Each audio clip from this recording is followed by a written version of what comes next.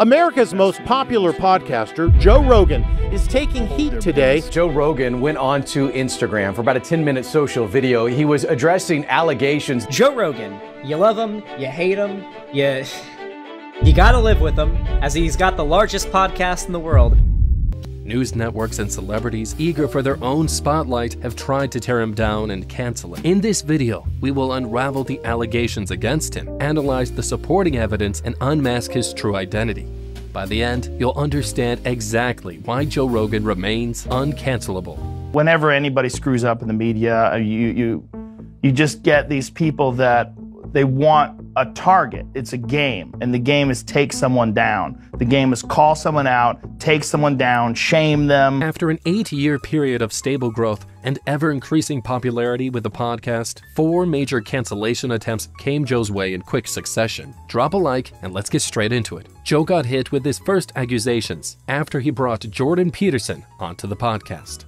But when it gets to like Zer and Z and the 78 different gender pronouns, it seems to a person outside of it, a person who's cisgendered, it seems pretty bizarre. This raised some eyebrows in the LGBT community. However, he managed to avoid direct criticism, so he voiced his opinions on the subject once again. You're letting people be crazy. Correct. Look, when you're letting a 6'4" man compete in women's weightlifting because he's decided that he's a woman now, and now he's winning and he's wearing makeup and he looks like a gorilla and he's on stage lifting his arms up. Yay, diversity. Yeah. Like you're stealing from women. You're stealing. This time Joe made it into a Fox News article, but escaped most of the widespread criticism, but still faced from some smaller creators. You know, the number one issue, one of the unchangeable issues that Joe Rogan won't budge on is, other than like, you know, legalization of marijuana or whatever,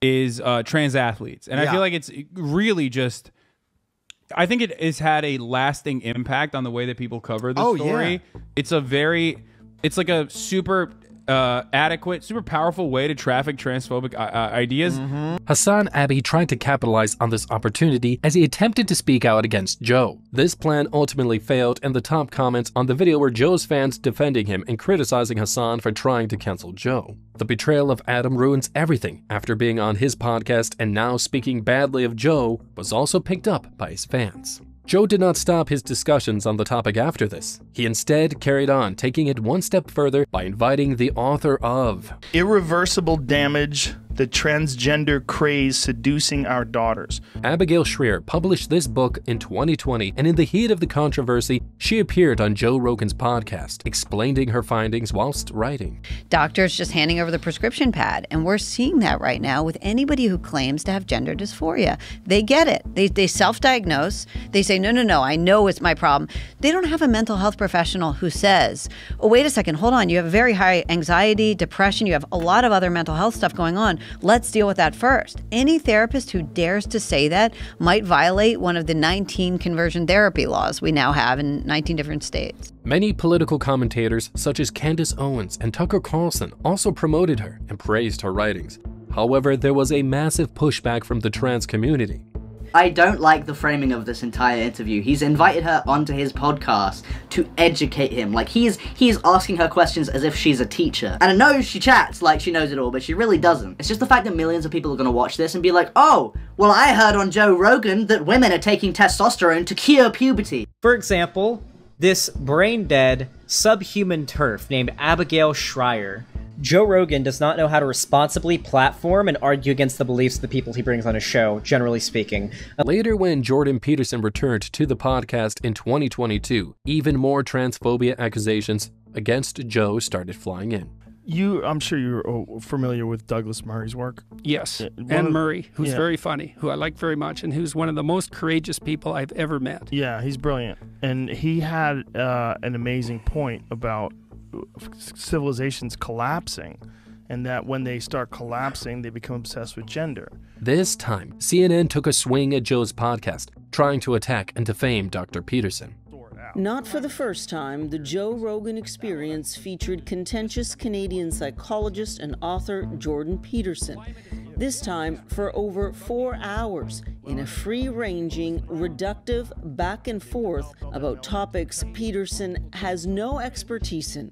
climate, race, the transgender community. So you think that a lot of what's going on with people that want to change their gender identity is creativity? No, I don't think so. So what do you... I know so. This misinformation on climate. There's no such thing as climate, right? Climate and everything are the same word. And this one on race. I am white. Actually, that's a lie, too. I'm kind of tan. And he was actually not black. He was sort of brown. To no surprise, this did not stop Joe, and he brought on Dr. Peterson less than a year later to discuss the same topics, but this time at a deeper level. The satanic daycare ritual abuse accusations that came out in the 1980s, that was a psychological epidemic. And the rule basically is that if you confuse people about a fundamental element of their identity, then those who are already so confused they're barely hanging on are going to fall prey to that, and all hell's going to break loose. And that's exactly what's happened in the, in the trans situation. But the difference between this one as opposed to the other ones like multiple personality disorder is that this one is being reinforced culturally. Like you are rewarded. Joe knew what was coming straight away. It's so crazy that what you're saying here, although it's backed by the literature, it's obvious you have an expertise in this area, that this is labeled as transphobic. Yeah, this is a transphobic Well, it's even worse than that, because... And if the comments so far from Joe and Dr. Peterson weren't bad enough, then their next comments would serve as the icing on the cake for anyone trying to cancel Joe. So the joint probability that you have a trans kid and a pansexual kid is 1 in 9 million. The odds that you're a pathological narcissist sacrificing your own children to the glorification of your compassion is 8,999,999 to 1. So, do you have a trans kid and a pansexual kid, or are you a devouring mother? Well, you can look at the odds and decide for yourself. The articles came flying in from the New York Post, The Independent, and many other smaller journals. A larger channel did, however, follow up on these accusations and critique Joe's views. And also, is this the same friend that told you that there were litter boxes in schools and that kids were identifying as cats? He always has a friend that's telling him some right-wing misinformation that's so easily disproven. Well, yeah. That way, he can't ever be blamed for misinforming people. He's the one who's been misinformed, and he's just communicating information. That's the whole plot of his podcast, where it's I'm not misinforming you. I'm just platforming people and giving them the opportunity to misinform you, and I'm just being misinformed alongside you. Despite the efforts from the media and individuals, these attempts ultimately failed. The majority of their arguments against Joe were weak, and his fans dominated the comment sections, fiercely defending Joe against anyone who dared to criticize him. The loyal following he built over the last 15 years was showing their loyalty and beginning to pay off. At RealGoodDotty9395 summed it up best. Indeed, he is correct. It seems as if they were using his name for attention to get some extra views. They simply dislike him as a person, and they tried to cancel him many times.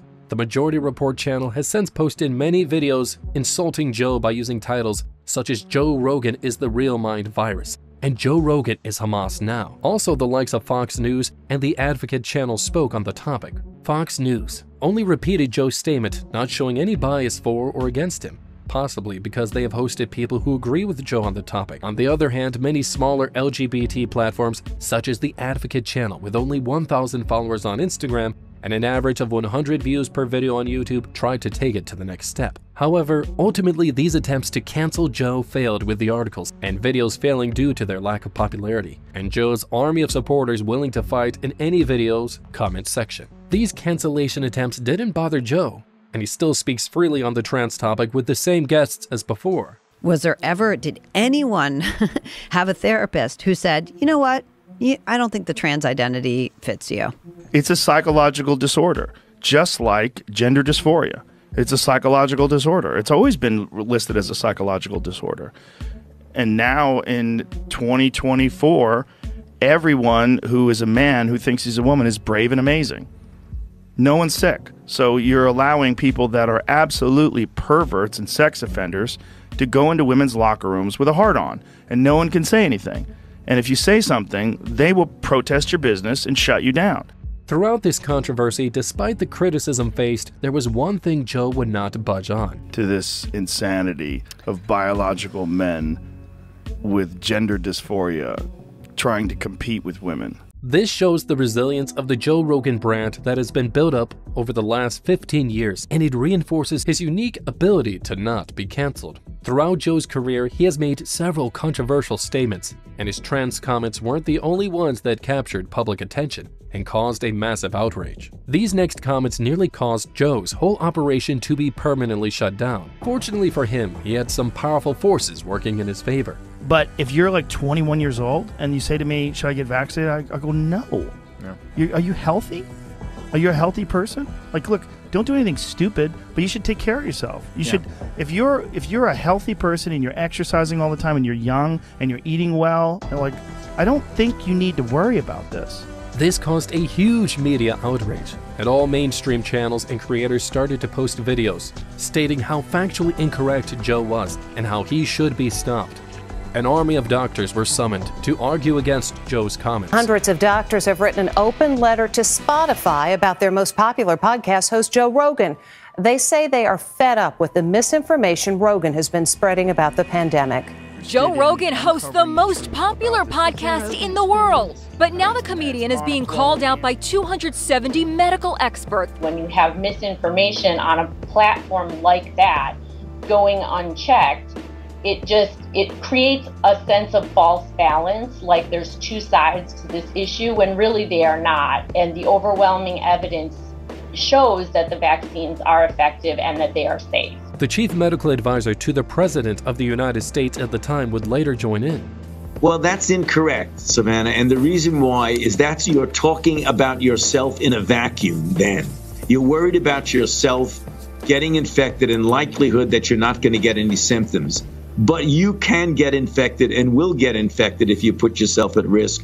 And even if you don't have any symptoms, you are propagating the outbreak because it is likely that you, even if you have no symptoms, that you may inadvertently and innocently then infect someone else who might infect someone who really could have a problem with a severe outcome. Yeah. Joe and Dave also commented on how the government would use the vaccines for their benefit. I couldn't send a direct message. I was asking him if this was accurate, and it was a doctor who's talking about ivermectin. And ivermectin, which is it's a treatment for COVID. And this doctor was saying that ivermectin is 99% effective in treating COVID, but that you don't hear about it because you can't fund vaccines when there's an effective treatment. And this is, I don't know if this guy's right or wrong. So I'm asking questions. So I go, hey, tell me about this. So I send it. Message not sent. I try to send it again. Message not sent. I'm like, oh my God, what's your email? The discussion got really deep and had them questioning the whole thing. No sense of like, you have a right to do this or you have a right to not do that. And come on, you think they're going to take that power and then this will only ever be used for the COVID vaccine? Why would it be? Also, logically, it doesn't seem to make sense. If the vaccine is available to everybody who wants it and everybody who wants it gets vaccinated, who are we protecting? The criticism they faced was substantial, and it got so bad at one stage, the president had to address the situation. They're killing people. I mean, it really, look, the only pandemic we have is among the unvaccinated, and they're killing people. Joe realized this, and like a true professional, he did admit some of his errors. The White House commented on what I said about vaccines. It's so funny. Fauci hit you up. Well, he didn't hit me up necessarily. He disagreed with me.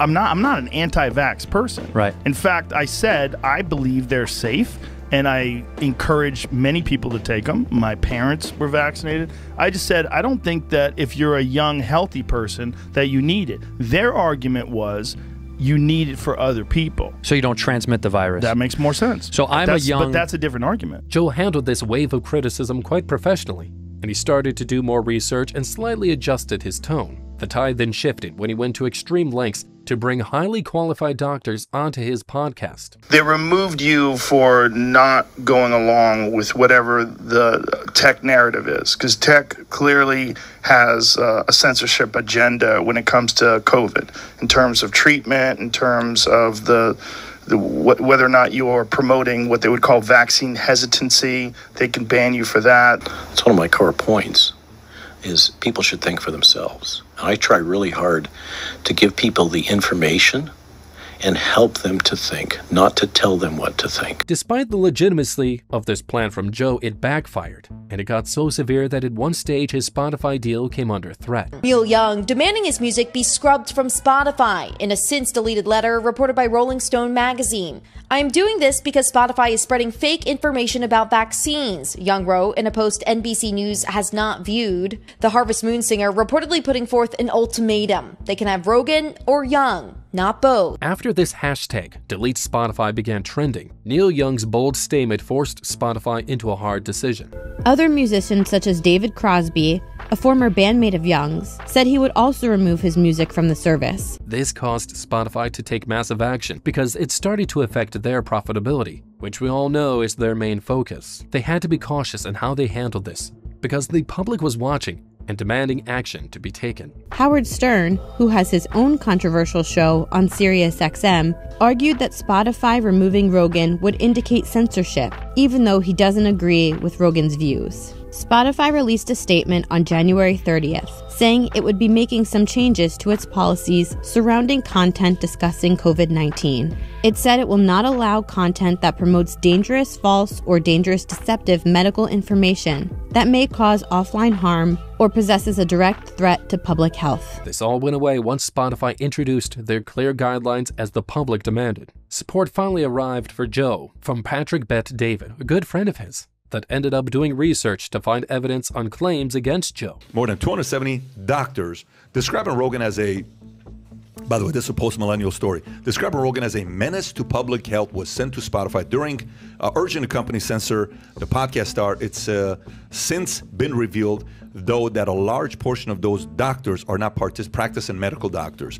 Over 50 were PhD academics, 60 were college professors, 29 were nurses, 10 were students, 4 were medical residents, and a handful of science podcasters were included in the signatures. This definitely helped Joe's case, as this gave his fans that had been defending him the whole way through a leg to stand on and a reassured confidence in their favorite podcast host. But in true Joe Rogan fashion, he had one more thing to say. And turns out I got COVID. We immediately threw the kitchen sink at it. All kinds of meds, monoclonal antibodies, ivermectin, Z-Pak, prednisone. This caused a huge uproar, and many critics lined up to take swings at him once again. But in the past, he has downplayed the vaccine, and in this case, he seems to have admitted he has COVID because it's hurting him in the pocketbook. He had to postpone or reschedule one of his upcoming stage shows. So you'd think the economic consequences might get people's attention and make people think, make his fans think differently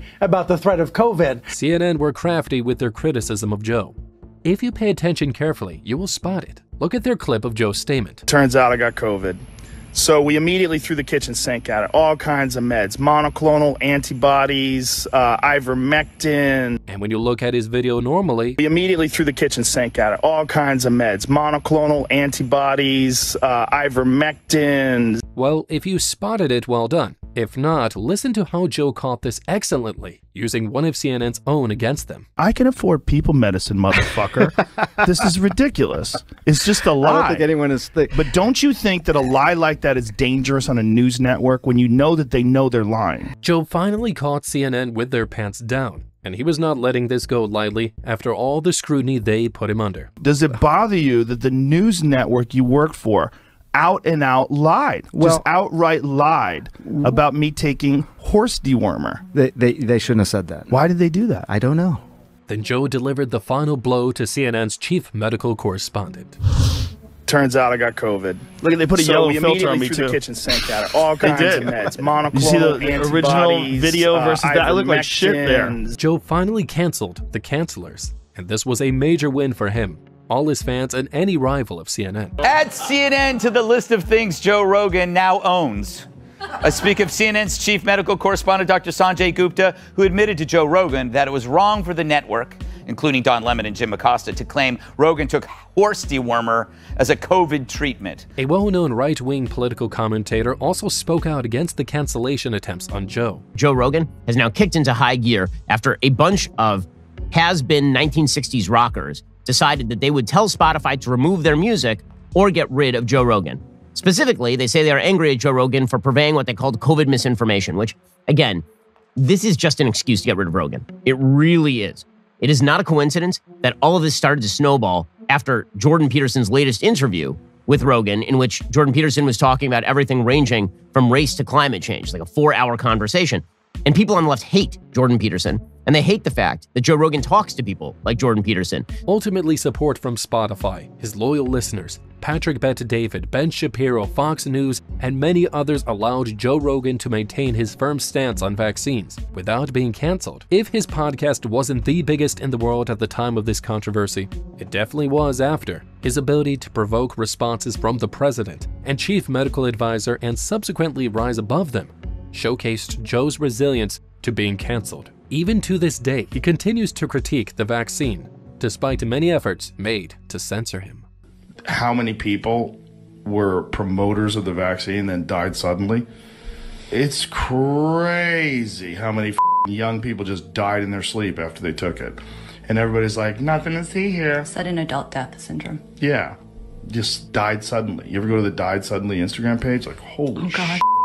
Joe managed to escape these widespread cancellation attempts during the pandemic due to the sheer scale of his podcast. It's why Spotify chose him over Neil Young, and the social media pages were afraid to take him down. In the end, when the people who disagreed with Joe realized he couldn't be canceled, and they humbled themselves and called for guidance to be put out instead. We are not, again, asking for the censorship or removal or even deplatforming of a person or a podcast. We're asking for responsible actions to make sure that consumers of that information are properly warned. Even the 54-year-old's own battle with COVID stirring up controversy. Turns out I got COVID.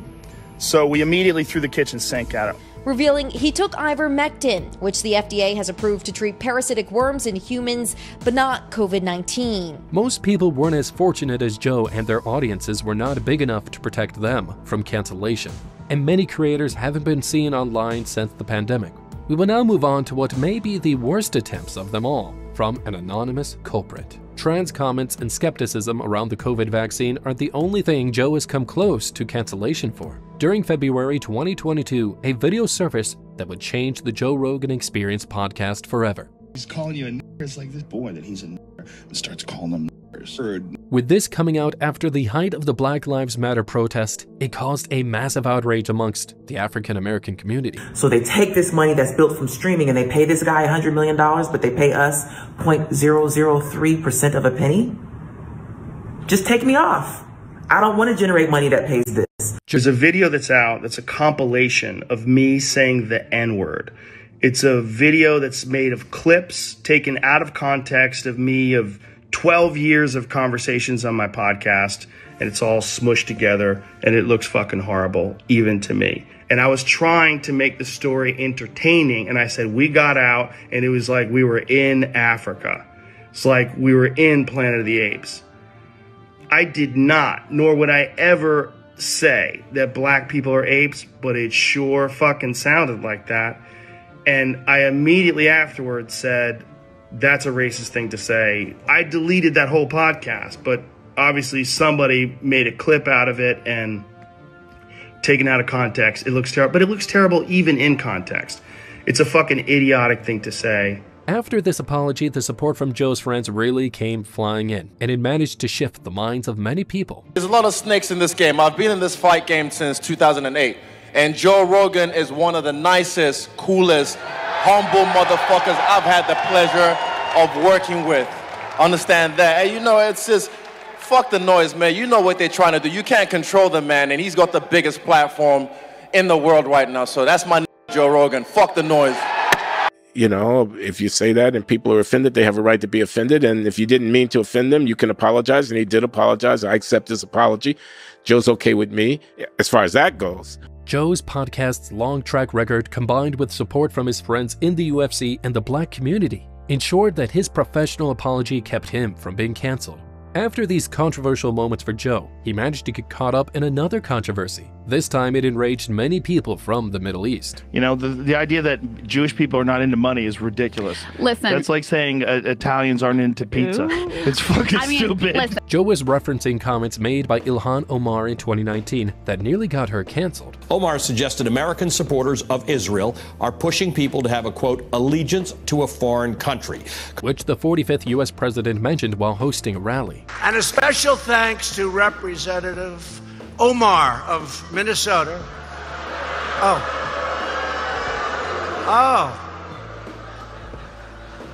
Oh, I forgot.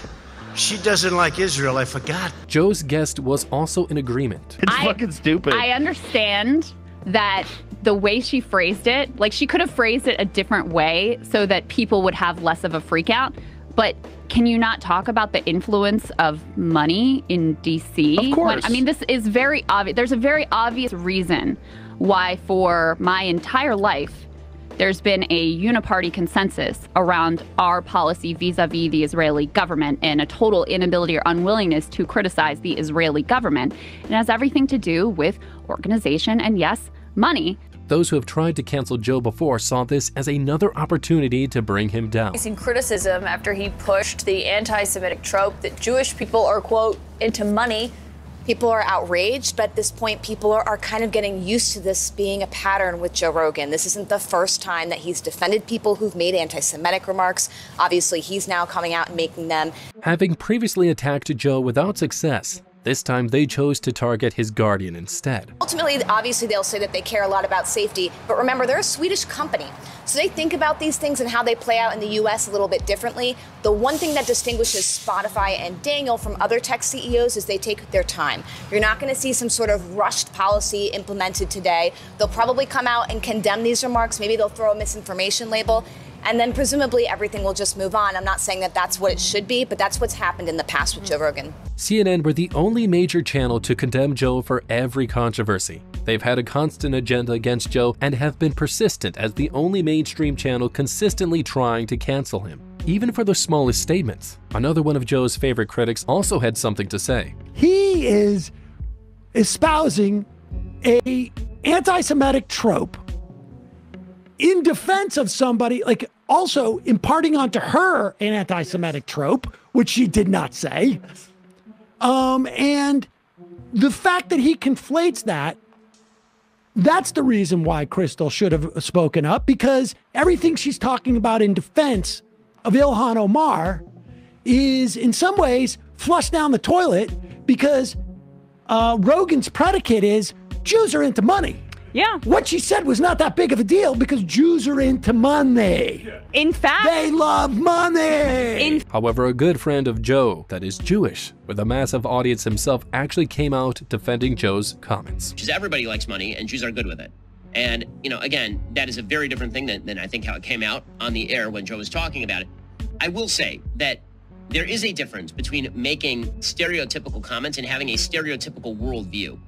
When you talk about full damaging racism or anti-Semitism, it is actions that are tied to a full-scale worldview that are truly damaging. Now, there can be prominent people who say things that then tie into that worldview or give credence to that worldview unintentionally by saying things, and that's a problem. But the bigger problem is the worldview itself. If somebody makes a Jewish joke, is that the same thing as somebody buying into a broad-scale program with regard to Jewish conspiracy theory? Joe's good friend Patrick Bet David also spoke on the comments made by Joe. Oh, everybody's going to go somewhere. So this concept about we have to be robots and, you know, get everything to be perfectly in place, I'm sorry, I have a hard time with that.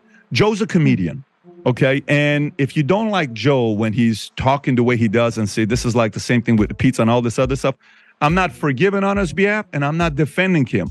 All I'm saying is we kind of have to grow up a little bit and not act like, hey, you can't say that about my community, yet you do it yourself all the time. So if you want to be forgiven when it's on you, you have to forgive and move on. I have a very hard time with this. It turns out it was mainly CNN that wanted to cancel Joe, and crazily enough, Joe seems to have a bigger and more loyal audience than CNN, so he was ultimately uncancelable.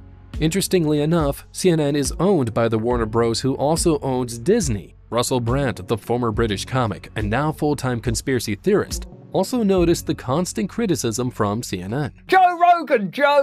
CNN are saying that Joe Rogan is the reason that we have all this misinformation and even the reason that we don't trust mainstream media. But could another version of the truth be that while Joe Rogan is sort of doing a podcast, the mainstream media is slyly pushing us towards war? And since Joe worked for them and openly criticized them, this may explain their agenda to cancel him. And after all this was said and done, Joe took the time to reflect on nearly being canceled with Lex Friedman. How did you sort of walk through that fire? Because you seem to do it with grace. I used mushrooms. That was one way I did it. Yeah, yeah. Really? In a much more serious way, he followed this up by saying, The great benefit is it gives you an opportunity to grow. It gives you an opportunity to express yourself under pressure, to show your character, to show who you truly are.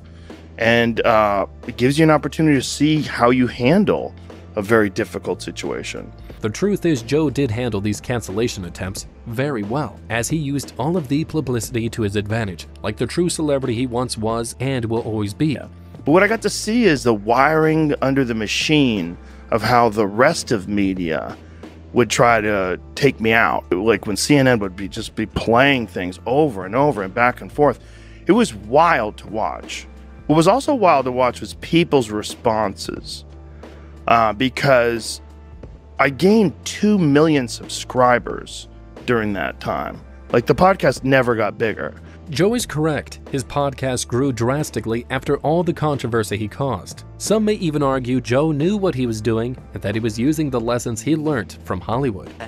Listen, there is no such thing as bad publicity. Supp train by day, Joe Rogan podcast by night, all day. Despite the numerous attempts to silence him, Joe Rogan remains uncancelable, and his audience continues to grow. But let us know what you think protected him, and if he should have faced cancellation for his remarks in the comment section below. Thanks to Joe's immense loyal and war-ready fans, Spotify, his powerful friends, and the scale of his podcast, he remains uncancelable. During all of these controversies, Joe displayed exceptional professionalism and a unique, humble ability to admit where he was wrong and apologize when necessary. Joe continues to get millions and millions of views only hours after posting his podcasts. Even with Joe's resilience and fan base, one company did manage to censor him and seize control of his podcast. We've explored these events in depth in this video. Click here to watch and uncover the full story.